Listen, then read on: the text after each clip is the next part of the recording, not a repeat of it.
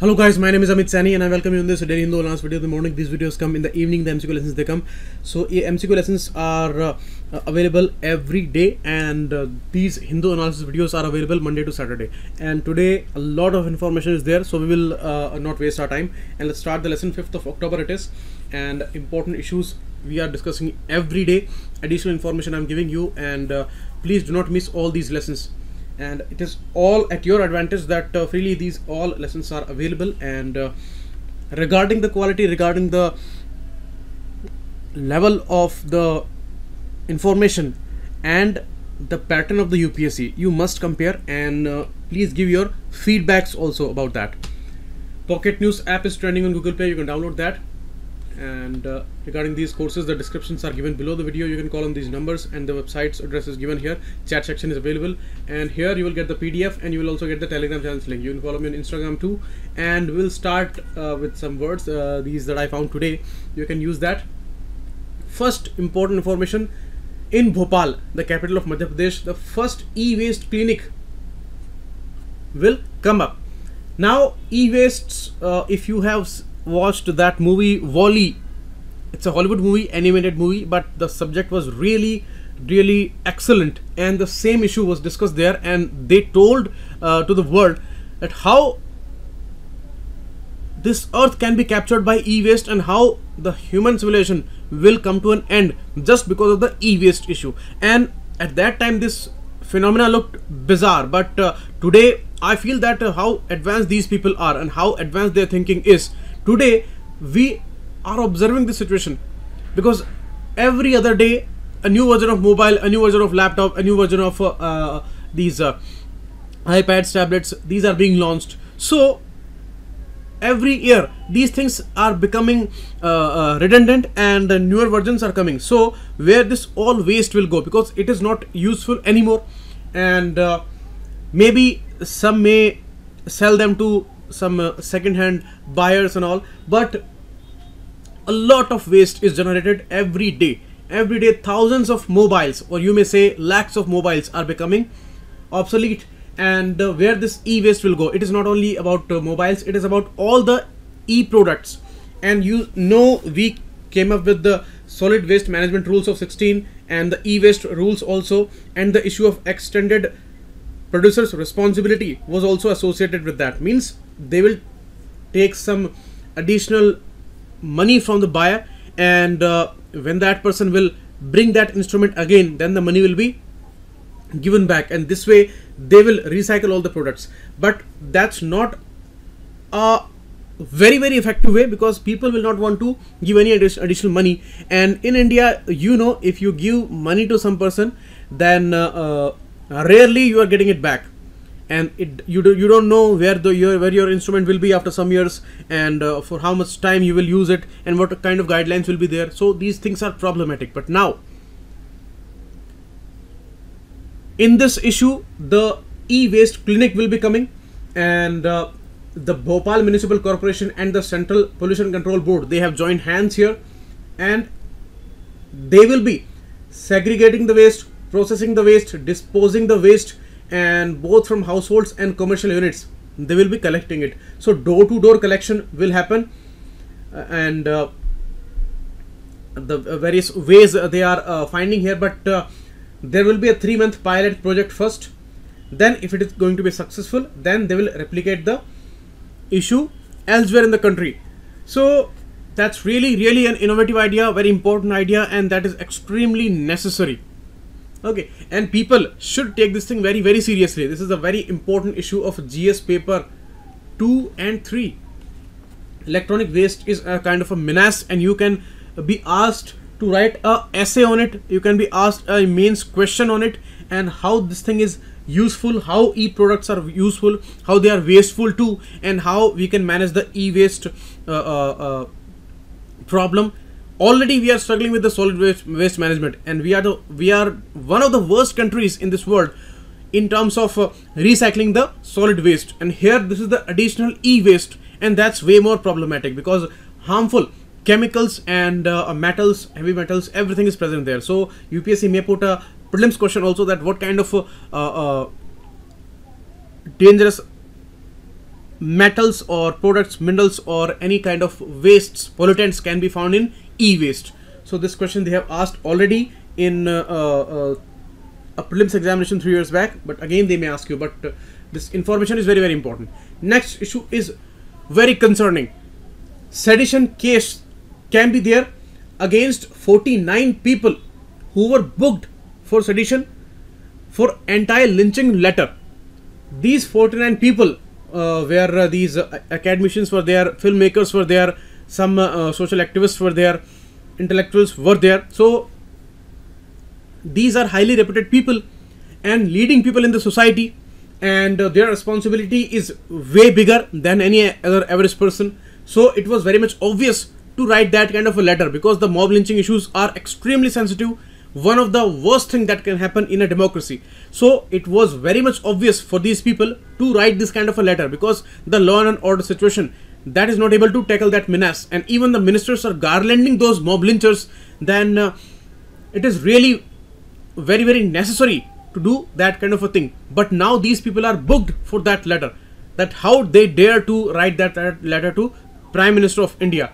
That means there is a clear wave in this country who are in support of those mob killings, and if they have raised a question on that, actually they requested to the Prime Minister that you please talk about this issue and you please take some action here. So that was a kind of a request, and even on that request they are inviting a sedition law there. So first we need to know about the sedition law. Section 124A in Indian Penal Code, it was brought by Britishers, and you see after the 1858 Good Governance Act, when they started to rule us politically and categorically, then they brought IPC in 1860 for the first time, and that was very much necessary to control the people of India, so that there is no 1857 revolution again in India, because that was devastating for Britishers. So they brought these penal provisions. Now even at that time they dropped this idea of sedition law, because sedition law was all against Indians who wanted to expose these Britishers, who wanted to oppose Britishers in any way, and anything where they were opposing to the East India Company or the British government there, then they did not want that. So in 1860 this idea was dropped, because they were claiming about a good governance there. So this idea was totally against that. So that's why they did not bring the sedition law into provision. But after 10 years they brought the sedition law again, and it became a part of Indian Penal Code, and it is still continuing. Even I would say it is a kind of a big mistake for Mr. Nehru also, where he talked about this issue. He said that it's fundamentally unconstitutional and it would be best that we get rid of it as soon as possible. But why did not he take action on that thing? Why did not his government drop this idea? But it was continuing, and still it is being continued. And the most shocking thing is that in this 21st century, now this thing is being heavily used, and there is no discretion, and this is totally a political targeting, because the people who are asking any question to the government, and you see in the 21st century where people have all the right to protest, people have all the right to question, people have all the right like in terms of RTI and all, they may hold the government accountable for everything. And the cases like mob lynching, they are something really shocking, that this is happening in our society and we are not able to control that. What then these governments are there for? What the law and order situation is there for? What the police department is there for? If people are being thrashed by a mob, what else can be there as a worse condition? So that's why it's really, really shocking that nobody was questioning that. And when these people requested the Prime Minister, these people are booked for the sedition law. Means nothing more shocking can be there in this country, and openly we should accept this thing, because this kind of blind support should not be there, and this kind of blindness will devastate this country for sure. But we are becoming so blind about these blind supports to the political parties that our discretion, our logic, our senses are totally lost. What we are doing here, and FIR has been lodged in Muzaffarpur, Bihar against these people. So you see a present country's condition, and it is very, very necessary that that we should comment on this situation. Here, Mr. Chinmayanand, 48 videos were available, but the rape charge and all other charges are dropped by the government there. In the Unnao rape case issue, you are observing what kind of progress is there and what just happened in that dramatic incident where a whole family is lost for the girl, and the girl is anyhow surviving, and what's going to happen, we do not know about the future. There is no big step that is taken, and all kinds of efforts are going on to tarnish the image of the girl, and anyhow they are finding new ways to run different campaigns to justify the case of Mr. Sengar, and anyhow they want to save that person and they want to justify that he is an innocent person. And everyone knows about the incident, how the whole family was killed in a dramatic incident. Like a movie, we saw all these cases, and other cases we have seen. Means these things are countable on fingers, but other innumerable things are there in this country where no action is taken against the highest level of culprits. The people who have charges of terrorism, they are sitting there in parliament, but who is inviting the sedition law? These people who requested against the mob lynching issues. What you can expect in a new India, in a progressive India? So is this something that we are inviting here as a situation, and what kind of future we will have in this country where all kinds of dramas and hypocrisies we are observing, and it's a clear case of intellectual crisis in this country. Means if anybody who would come from outside of this country, who would observe this country's condition, and these are official things, means FIR has been launched and sedition law will be there, then somebody will laugh at this country, that what this country is up to, what they are doing with this nation, this great nation, and what is happening here. So it is really, really questionable. The other article talks about the issue of recruitments, the unemployment problem. We know what's going on, so there is no action on these things. And here sedition law, where life imprisonment can be there. You see, in this section 124A, it says that if any person that is involved in some hatred, contempt, or they excite or attempt to excite disaffection towards the government, then they will invite the life imprisonment under the sedition law. What kind of sentence is that? Means where this thing will be clear that somebody is trying to express some hate or excite some disaffection, or they are asking a question. Today this thin line is lost, and when somebody is asking any simple question, even they are requesting, then they will say that they are inciting the hate, they are expressing the disaffection. But against whom? Not against the country, just against the government. Governments are the people who are accountable people, but the accountability factor is lost in this country today. They do not want to answer anything, and this is really, really objectionable, I think, when somebody is requesting the government against a humongous level of crime, and you are booking them for sedition charge. Really, really shocking. Even Mahatma Gandhi, Bal Gangadhar Tilak, during the Britishers' rule, they were charged with sedition laws, and in today's time the line is becoming very, very thin, and the discretion is totally lost. The way authorities are behaving, this is really questionable, because in this issue there cannot be any support, because mob lynching issues, what do you think about that issue, and the kind of response that we saw in this country, how they tried to legitimize that issue, and how those people were garlanded. All the charges were dropped against those people who incited a kind of huge violence in western UP there, and the sedition charges are being there on these people. In a different case where we saw that Navlakha case is going on, the Bhima Koregaon case is going on, and there some people, the sedition charge is there on those people. But how we see the kind of pressure there on the judges, means the judges, they have withdrawn from that case. Mr. B.R. Gawai, it is official now that he dropped from that particular case. He withdrew from that particular case. He was not dropped. He withdrew from that particular case. Means a clear pressure, a clear fear-like condition is there. Means they are not even ready to give verdicts on those cases. So what kind of country we are becoming it's a really shocking and sensitive issue and a concerning issue. If we do not take cognizance of these things, then certainly many great things about this country will be lost, and the social fabric, that is the most iconic thing for this country, that is being the target here on these issues. So here that's a problem, and I do not understand this logic, that how they justify mob killings and how they justify the sedition law against these people who made this request. So that's some very important issue in the mains question. Even they will certainly ask about the essay topic on this kind of situation, and clearly the sedition law is the hot topic for mains questioning, important for GS paper 2 and essay topic also, both.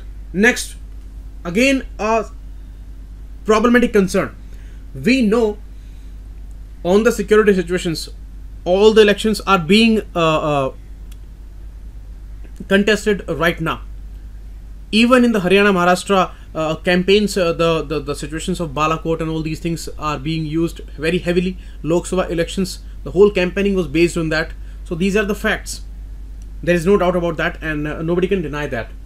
Although it should not be there, and this must not be used. Even some army officers, they said that do not drag the army or forces into politics, but they openly did that. We saw all kinds of posters there, all kinds of campaigns and rallies, and everything was there on that issue. Now, one issue was extremely problematic in that thing. In media, we saw all kinds of dramas there, means way away from the facts, and they showed all kinds of efforts, anyhow, make the public emotional. We have no doubt on our forces, their valor, their courage, and these are the highest level of people in the society, you may say, because if they are sacrificing their lives for other people, nothing can be better than that, nothing can be more glorious than that. But you see what just happened here. Before the elections, some allegations were there that we shot down our own helicopter Mi-17 there, and we killed our own 6 personnel plus 1 civilian there near Srinagar. But that thing was not totally denied, and a clear lie was there, and no acceptance was there by the officials there, by the forces. Now, as the elections were completed, results were out, then we saw announcement that it was a kind of a mistake by Indian authorities. 2 officials were involved in that particular thing, and they mistook this helicopter as a helicopter of enemy. There is a system, a friend and foe system, which recognizes that this helicopter belongs to India or the other country, and they shot it down. They said that that day that system was off. So I do not understand, when the system was off, how they can be sure about this issue, that this is coming from Pakistan or it is of India only. But they shot it down, and 7 people, 6 personals plus 1 civilian, those were killed, and this was not accepted at all. 0% acceptance was there before the elections, but after elections it's a clear case, and now it's a big official announcement that they are accepting it as a big mistake, and this was shot down by India only, and we will take action against those officers. You see, mistakes can be there. An extreme level of mistakes have been there in the past, in the history of this world. But the kind of role of media that we saw, and the kind of campaigning we saw in the elections, sidelining all the important developmental aspects, unemployment, economy, all the troubles were sidelined, sidekicked, and the security issues, they remained upfront. And here, this issue could have been a huge problem for the campaigners, the people who was putting stakes of their elections, of their candidacy on those security issues. This could have been a big blow, but they never accepted this thing, and now it's a announcement because elections are over. So very important issue, and situations are really concerning in this country, because the kind of incidents we are observing, there are many good things, but the kind of bad things we are observing in the society, those are unprecedented, and those are seriously concerning. And the role of media, I always say, it's a kind of a biggest blow to the democracy here. Next issue, the president's power under Article 72 where they can absolve any criminal of all the offences, and that can be set free by president even if that person is awarded a death sentence.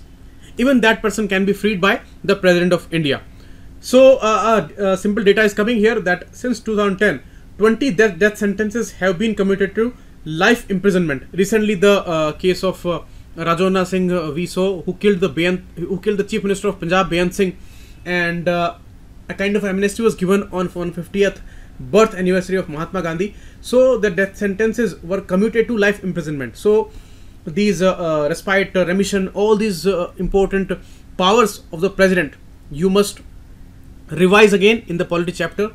And under Article 72 we know about these powers of president, and Article 2 to 6, these are the powers of governors. Means governors, they can commute these death sentences, and they can change these sentences which were awarded to these people. So remission, respite, all these powers are available to governors too. But governor cannot set free a person who is awarded a death sentence.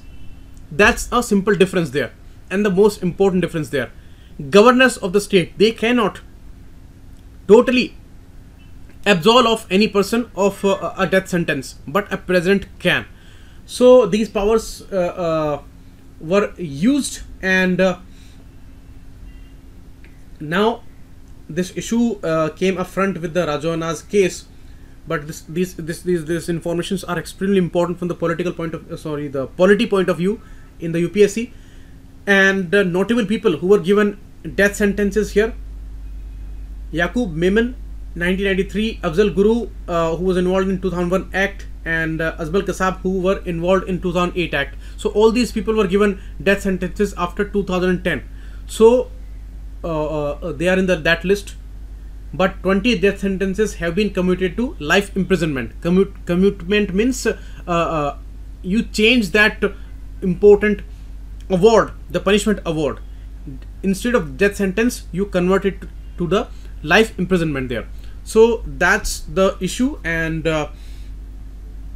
informations regarding these things were taken from RTI. So RTI is also a very important issue here. Next issue, a very important one: microfinance institutions which give loans to the poor people for their small businesses or maybe some other needs. Here thresholds are there. These rules are being changed.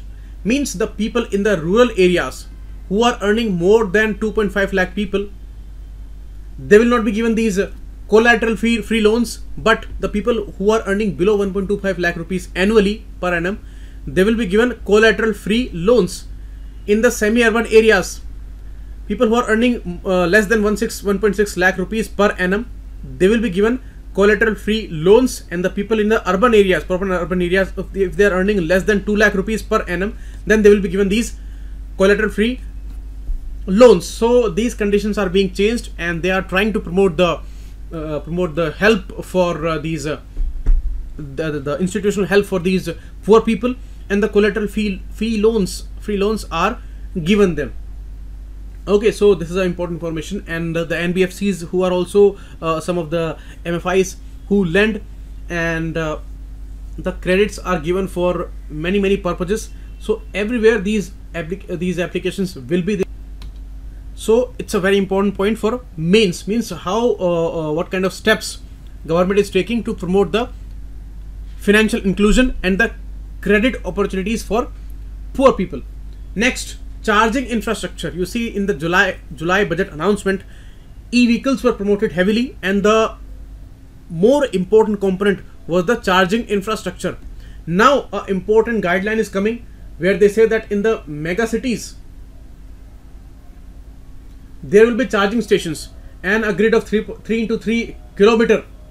Every grid of it will have a important charging station. And on highways, on the sides of highways, both the sides, every 25 kilometers, these charging stations will be available. So charging infrastructures are not available heavily in India today. We need to establish all these infrastructures, and higher production of electricity is the ultimate need here, and the charging infrastructures, the land acquisition for that, and all these things will be needed there. So where these filling stations are there, their numbers will come down, and the charging infrastructure stations will be going up in the future, but it will not happen very soon. In phased manner they will do that. First phase will be there in next 1 to 3 years, second phase from 3 to 5 years, and later that will be spread to whole country. Means the whole issue will take around 5 to 10 years. It's a long-term goal there, and this will start right now after these guidelines, but some basic needs are important here. And some changes in the electricity consumption issues will also be there, because many of these charging stations will be there inside people's homes or in their offices and all, because that will be very much helpful. All these people, they cannot come to these roads to charge their cars and vehicles and all. So private charging facilities will be there, some subsidies will be expected, and this whole issue is very futuristic and important. Next we will come to the articles now. First article important for GS paper 2 and 3. After 2 months, again according to the rule, after 2 months RBI reviews this situation, and since February they have been revising these repo rates, which is there available as a tool with RBI, and the only tool which is being used by RBI today in practical terms, and it is deciding about these rates in an autonomous manner. You cannot say that RBI is working totally in an autonomous manner. In other things are really problematic. The RBI reserves were transferred, and many other problems they are observing, and the decision making is not there totally in the hands of RBI board. But here this tool practically is in their hands, and they are using it heavily since February, and this observation was done by many economists there. Now they say that we have come to a particular limit, and below that they cannot go, because now it is there at 5.15%, because 25 basis points revision is there. It's a kind of a lowering of 2.25% in the repo rate there. So we were at 5.75, we came to 5.40 in starting of August. Now 5.15 is the new number. So all the speculations are gone now, and 25 basis point is the new revision there. Since February it is the revision of 135 basis points, means 1.35% are being lowered. So RBI has also sharply marked down the GDP growth projections, and that's really a shocking number. Means from the projection, the estimates for the GDP growth numbers sharply from 6.9% to 6.1%, straight 0.8% difference. So this revision is being done by RBI, and they now say that we may grow by 6.1%, and we always know that how much pressure is there on these official numbers, and these all things are political. Always in the media these scrutinies will come. So very soon we may have revisions in 6.1 also, because in the quarterly growth we saw it is close to 5%, and how that can improve very easily we all know about that, because it's a challenging situation and all the sectors are struggling a lot. Although it's a festival season, so there can be some improvements, but it is not very easy. So for this fiscal, RBI is revising these growth numbers as 6.1%, and it was just August month when they projected 6.9%, and within 2 months they are saying 6.1% only. So that's really concerning. We needed to grow more than 8%. That is a need for $5 trillion economy, but here they are coming to around 6%. So that's really concerning, and heavy lifting in last few months in this monetary policy decisions, means 135 basis points revision. That's really a huge thing, and they may expect many influencing growth prospects, but these things are practically not available there. Means the investment is not rising with that much pace. Government decided that the corporate tax structure and all these things are a change, and a heavy cut down is there in the corporate taxes. So what's happening here? Government cut these taxes, corporate taxes, the biggest share there, and 1.45 lakh crore rupees will be the loss to the government in the tax receipts. So government is losing the receipts there, and here is the expectation that government must invest now. Government must do the expenditure. Just opposite demand is there, means there is a lack of receipt and there is a demand of expenditure from the government, because the limit has come by the RBI that below 5% they cannot go. So now it is the time that government has to spend here, and here government is losing 1.45 lakh crore rupees with the corporate tax revisions. So that's really a contradictory situation. What government is going to do, we have to see, and that's why government is again demanding additional 30,000 crore rupees from the RBI. So the situation is really concerning, and best professional people are needed on the job, and best decisions must be taken. And on the demand side, they need to do something. They need to invest a lot here, and the private investment is virtually stagnant. So the government's push is needed, government's expenditure is needed. So what they are going to do, we have to see. And many people fear that more disinvestment targets will be there, and there may be some tax revisions also, because the situation is becoming really out of the hand, because even the GST targets are not being met. Means in the September month, it is 19-month low collection of GST, 91,000 and something crore rupees only, and they expected that it will be more than 1 lakh crore rupees every month, but it is 91,000. So they are short of target every month now. So that's why a concerning situation, and these all things are happening where inflation is under control, under the target. Crude oil prices are also supportive again. There was a spike in mid-September, but again it is in control, and the food prices are also on a softer side. So though these all problems are there when the situations are very much normal, and these things are favorable if we leave aside the world trade growth. So it is happening now. So there can be very problematic future in the near future situation, because these all things may be going up again. The crude oil prices, they may go up again very soon. Saudi Arab has warned about this thing. So the crude oil prices, they will go up, food prices, they may go up, and the inflation, that will certainly rise. So all these three things will turn negative very soon. So what's going to happen at that time, when today things are favorable and we are struggling a lot? What's going to happen next? So very concerning situation, and for the paper 2 and 3, this article is very important. Next issue, important for GS paper 2, and a very concerning situation, the education sector of this country, and especially the education after the schooling. Really gloomy, dark situation is there in this country. Hardly any investment is there in the infrastructure issues of state universities and the common education platforms there. If we leave aside IITs, IIMs, and some prestigious institutions, some are institutions of national importance, if we leave them aside, then there is rarely any support. But if we talk about those institutions, even the IITs are struggling. Now one article is there regarding the recruitment processes, and that's really concerning. So many things are negative, and many times many of you people, you ask me that how we can write this much negative here, but I cannot help here, because the situations are really problematic, and the Hindu is on a mission to expose all these things. So that's why many negative articles are coming.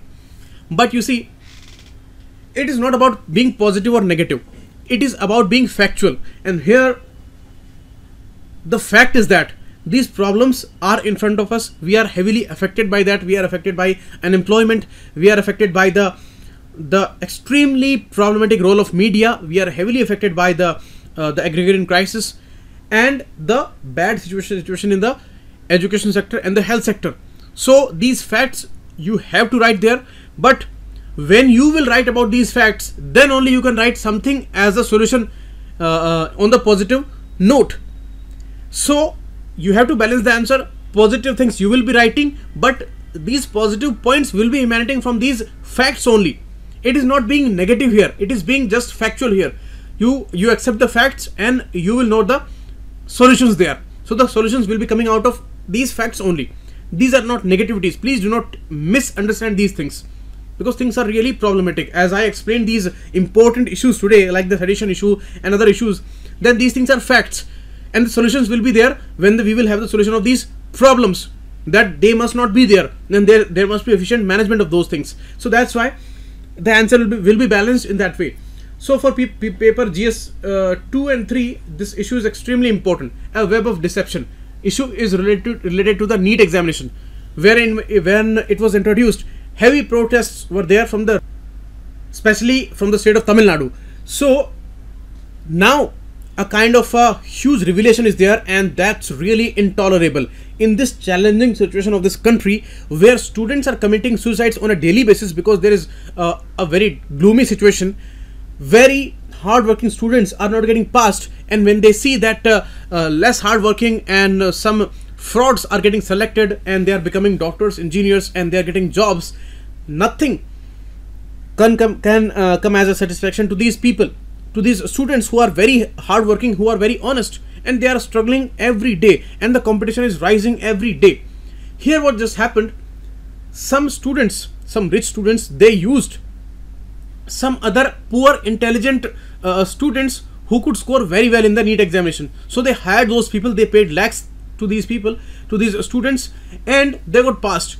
And this is how admissions, they were too much in number in private medical colleges too. So some of them were selected in the government medical colleges, some of them in private medical colleges, and the numbers of these frauds, they are now observing that their numbers are really huge, and huge revelations are happening every day, and they say that it turned out to be a tip of the iceberg when they catched a student who gained his seat through subterfuge by having someone impersonate him at the NEET examination. Means we know there is a problem with the admit cards picture, means these are not clear, so they took advantage of it and they sent some other student instead of the original candidate there, and the appearing student was intelligent and he or she passed the examination, and this is how they got the seat. So the parents, the students, and the authorities, they all are under the radar, and very soon huge exposures will be there. But the writer said that they should not cover this issue and this should be all open, because this is really concerning an issue. We have seen the Vyapam case, and till date we do not have any satisfaction in that case. Many people were killed like a movie because all were the important testimonies there. Those people could tell all the truth, but those all people were killed, and in a streak we saw those kind of killings. Now we can understand these all things are sponsored. Simple people, they do not have that much courage. It's all nexus there, and mediators were involved there, and in this NEET examination now this revelation is really concerning. So they should not tolerate it. The National Testing Agency, first we should know about the NTA, National Testing Agency. It was proposed and cleared by Council of Ministers in 2017 November, and it is working since, and it conducts some examinations like joint entrance examination, main, JEE mains, and the NEET for undergraduate courses, and the National Eligibility Test NET examination for the lectureship, and the CMAT and GPAT examination for management and the pharmacy courses. So these are being conducted by the National Testing Agency, and it is chaired by the eminent educationist who is appointed by the government, the Ministry of HRD, and a governing board is there. So they all take the decision there, and they pushed this NEET issue, and they weren't totally favor of it. Now people have brought different solutions which are really devastating, because they are devastating on the poor students who are really working very hard, but they are not getting selected because of those fraudsters. So now they must not tolerate this issue. It should be coming out all open, and there must be the strictest action against those mediators especially. Next, the important article of the day, Wuhan summit issue. There will be an informal meeting between Xi Jinping and Mr. Modi in the city of Mamallapuram. Mamallapuram is located south to Chennai, and you must know about the Pallavas rule there. Pallava dynasty was there, extremely famous for the Mahabalipuram shore temples, and the picture you are observing, the descent of Ganga, Arjun temple, the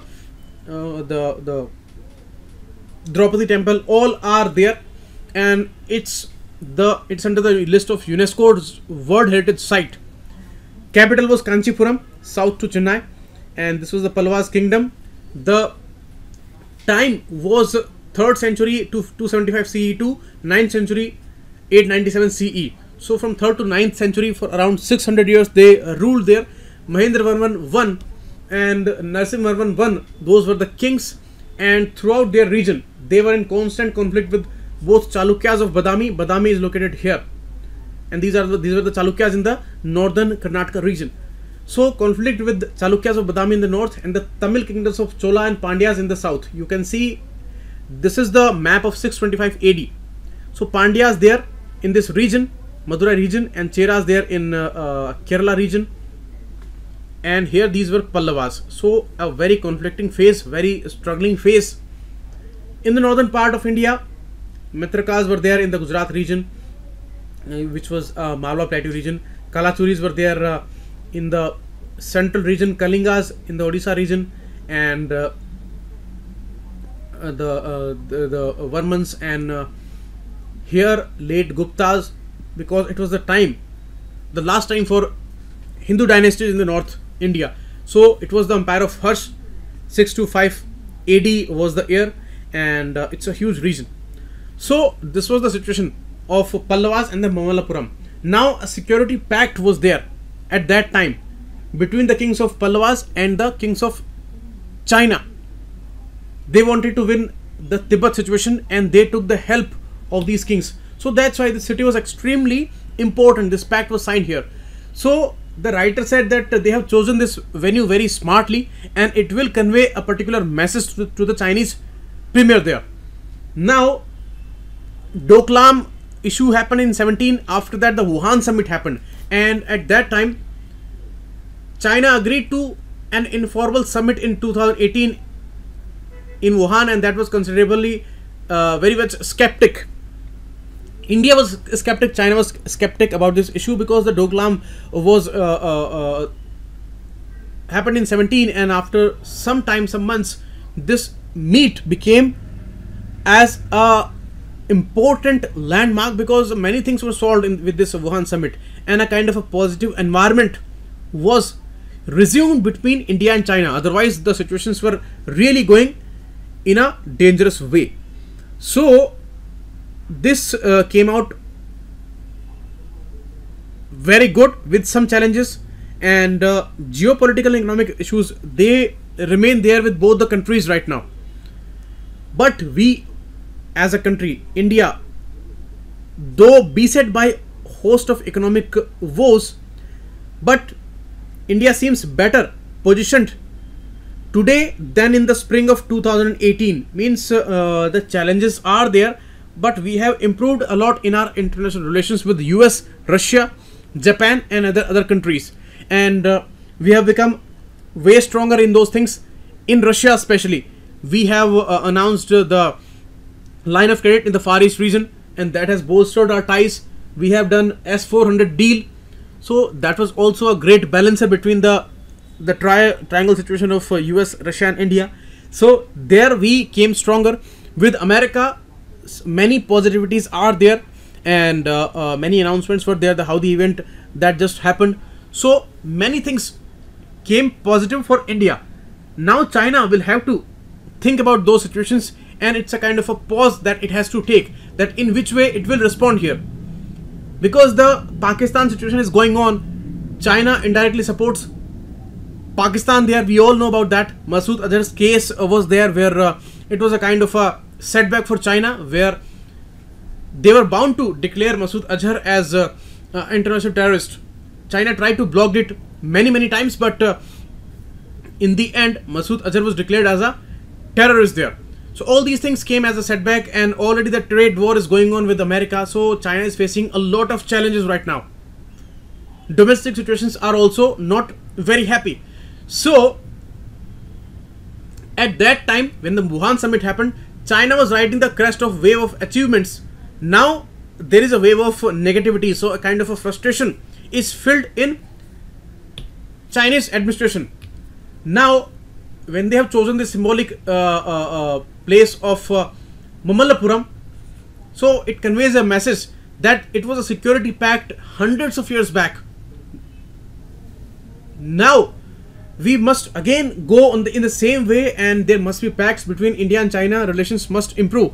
As I always say, if Russia, China and India, these three countries, they come together on the same page, then there is no power in this world which can subdue this trio, and it will be a Asian century for sure, in a much better way and in a largely cooperative way. We will certainly rule this world. Ruling means in not a negative way, but on the trade basis, on the geopolitics basis. If these three countries come together, then it can be really the greatest one. But USA is always wary of this situation, and it will never want India to go with Russia and China, and that's why it always try to woo us with many things. It always try to attract us in these challenging situations, because the power of US is diminishing day by day. We all know about that. Many challenges are coming for the Trump administration too. So China wants India more and more away from China. America wants India more and more away from China and Russia. So that situation is always troubling in Asia. Now in Afghanistan, as we discussed in an article, and some experts said that in Afghanistan there is a kind of a great chance for India and China to work together in a cooperative manner. But practically China is trying to kick here, and it wants India out of the game, because the presence is certainly problematic for Pakistan, and China would always support there. So that is why when we look at Asian security scenario, regional stability scenario, and role of the US in this Asian region, then the views and the ways of India and China, they are always contradictory. A contradictory outlook that persists, and that stops both the countries from coming together. And CPEC is becoming a new challenge for China, because there are many problems with many countries, and it is not going according to their expectations. And already we denied to participate there in CPEC, and that is the biggest trouble between India and China relations. So China wanted the most that India becomes a part of it, because India is the biggest country after China, and China certainly wanted India to come on board, but we denied that thing because of the sovereignty issues, and the land that it was using, that was POK, officially claimed by India. So that's why all these problems are still there. CPEC, we have not joined that. We have not been very much positive about it till date, and more problems are coming in POK region, and Pakistan's conflict is becoming larger and larger, and that's why it will not be very easy to come on board or to come on same page with India for China. A mood of pessimism is certainly there, and other additional issues like the Hong Kong protests are going on. We have made comments about that. Tibet situation is also not controllable, and the Xinjiang, the Uyghurs Muslims issue, and some human rights issue, these are also creating troubles for China internationally. So heightened anxiety is there, domestic scene is also not good, and the mood of pessimism is there. So the frustrations, they may turn out to be very much provocative for China if any step is taken by India which is provocative. Right now we have taken some steps here, like a recent announcement by announcements by India for all arms integrated exercise in Changtang Prahar, the name of Changtang Prahar, in super high altitudes of eastern Ladakh near the Saichin. So that can be very problematic for China. China will certainly look at this issue very suspiciously, and we announced that in Arunachal Pradesh, Vijayanagar, we will reopen the advanced landing ground. So these things may turn out to be very provocative for China, and in this phase of frustration and pessimism, China may be indulged into some kind of adventurism as it did in Doklam issue, and that was problematic for India, and the result is only the bitter relations between India and China, more challenging situations for both, because they both cannot go on a open war, and more problems will be there for both the countries. So it's not good, but in this phase we must go with a lot of caution. This is something as a message writer wants to convey here. Treating with caution, writer said that recently 70th anniversary was celebrated by China, the PRC, and it was 1949 and it is 2019. But China is very much aggressive today, and with all these challenges like the Hong Kong protests, President Jinping used very stern voice there, and it said that obliquely we are seeking a reversion to the Maoist period of struggle to achieve victory. So we need to be victorious in the future too, and we will crush all the hindrances there. One China policy will be the ultimate goal here, and that will be executed. So India can try and seek answers on how to deal with today's China from the wisdom of the Orient. Means there is a pattern since the ancient times, and we must go with that. Means we cannot make enemies, and we cannot fight wars there. And these informal summits, they are extremely useful. We must take the fullest advantage here, and we must exploit these opportunities nicely. And Wuhan summit was good. This also must go very, very good, but the situations are extremely sensitive today, and any small mistake can lead to some kind of new problem for both the countries. So we have to take care here a lot. China is frustrated. It's a kind of a better phase for India internationally. So that thing should not be proposed a lot, so that China is not egged very much, and it is not provoked a lot, and it will not go any kind of it will not go for any kind of misadventurism there. So it's a opportunity, but it's a kind of a challenge too, and it should not be worse than Wuhan in any sense. We must exploit here. So I'm gonna stop the lesson here, and one article is left. We will take it tomorrow. Thanks a lot. Keep watching. It was Amit Sani.